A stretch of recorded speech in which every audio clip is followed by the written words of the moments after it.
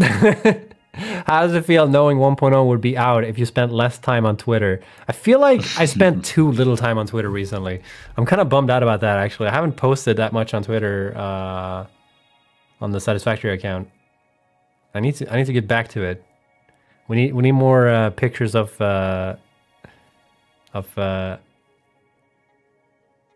bean in very lewd poses.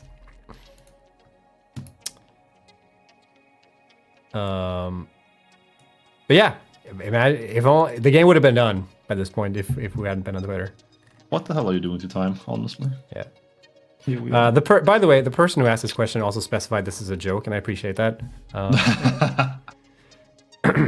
Because I actually do legit get that question. Like, yeah. Stop being on Twitter and just work on the game. It's like, it doesn't work like that, dude.